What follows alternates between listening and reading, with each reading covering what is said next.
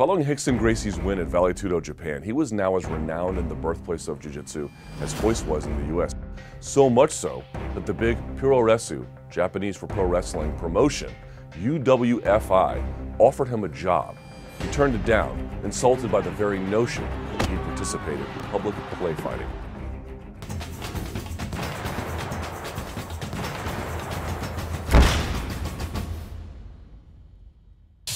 Rickson's hostility towards professional wrestling was ironic in light of the intertwined history of Gracie Jiu-Jitsu and that of the fake sport.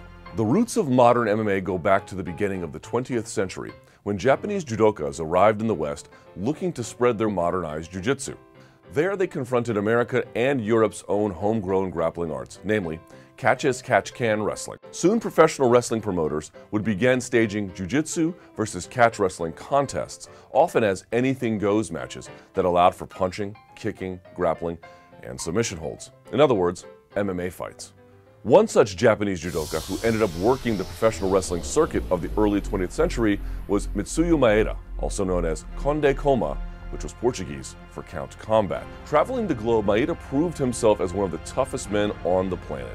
His skills and fighting knowledge were so great that a professional wrestling promoter asked him to instruct his son in judo. That man was none other than Gastão Gracie, Rickson Gracie's own grandfather, and his pupil was Carlos Gracie, Rickson's uncle. Carlos would end up teaching his brothers, including Rickson's father Helio, what he learned from Maeda. They rebranded it Gracie Jiu-Jitsu and took part in no-holds-barred matches to show it off. These bouts were called Vale Tudo, which means anything goes in Portuguese. Over the next 80 years, the Gracie family and their followers honed their style to perfection against a parade of challengers from a variety of styles, including luta libre and Muay Thai. By the early 1990s, the Gracie style was taking over the world. This created all sorts of problems for Japanese wrestling promotions like UWF International, which advertised its wrestlers as the toughest fighters in the world.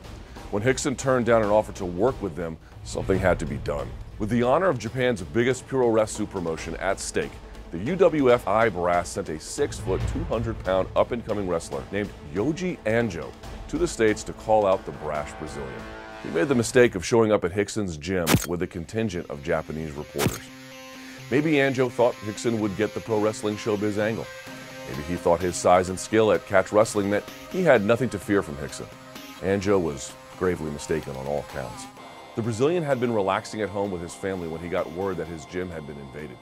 He stormed straight over and invited Anjo to join him, alone, in a locked gym.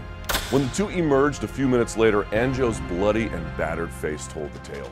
Rickson had taken the big grappler down, used a jiu-jitsu technique called a gift wrap to render him helpless, while he inflicted a sustained beating. Anjo got his face rubbed in the big blind spot of the Japanese real wrestling movement. They had never trained for striking on the ground, a key and brutal element of the Brazilian fighting style. Rickson's fame only increased further when he won the second Vale Tudo Japan tournament in 1995.